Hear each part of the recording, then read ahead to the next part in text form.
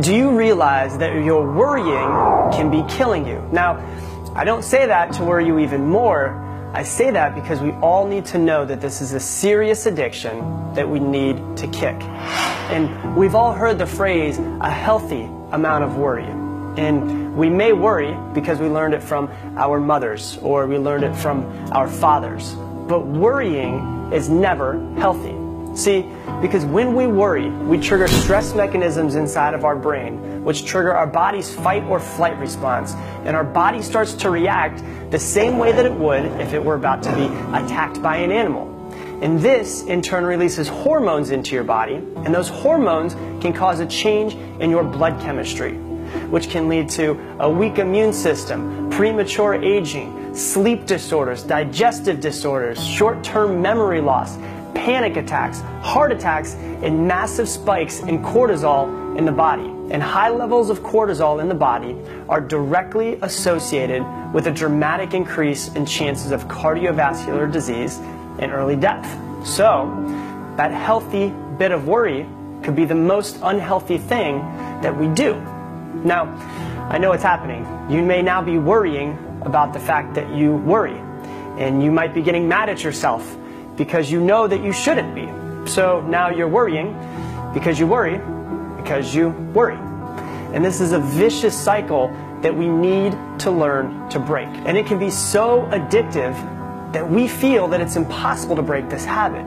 But that's all that it is, a habit. Now, we can both agree that worrying uses energy, and we have a very finite amount of energy throughout each day. So energy wasted on worry is not spent on doing something productive, or helping the world, or even just being more present with your children when you should be. That worry is not only unhealthy for you, it's stealing you away from the only thing that you will ever have in this world, and that is this present moment. Because what we worry about is never this present moment. No, we get so caught up in what might happen in the future.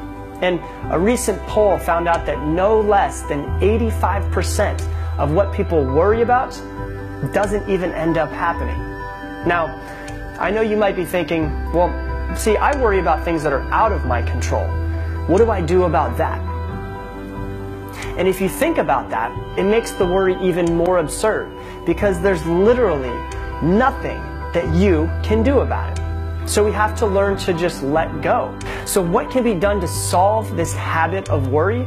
Because nobody really wants to worry. It's kind of like smoking cigarettes. No one wants to smoke them. We know that they're bad for us. Everyone who smokes wants to quit, but quitting is hard to do. But what we need to learn to do is to change our lens of perception. And let me explain what I mean by this. See, our brain can only process 120 bits of information each second, which means that it's literally filtering out and ignoring trillions of bits of information. And if we're looking through a lens of worry, then all we're going to find are things that we can worry about. And we're filtering out all of the amazing and beautiful things in this world and the things that we can be grateful for. Our perception is what we select our brains to focus on.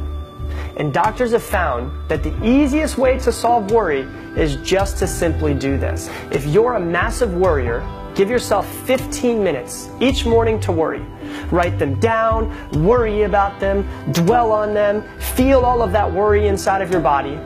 But when that 15 minutes is up, you have to release the worry and take 6 deep, conscious breaths and try to live the rest of your day through a lens of gratitude. And start by asking yourself, what can I be grateful for right now?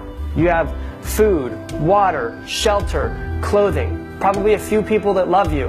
If nothing else, a heart that's still beating. Also, they found that talking with a friend and daily meditation are 2 things that massively reduce the amount of worry in your life. These things help change your lens of perception. What you're doing is you're shifting your focus from worry to gratitude. And the state of gratitude is a beautiful place to live.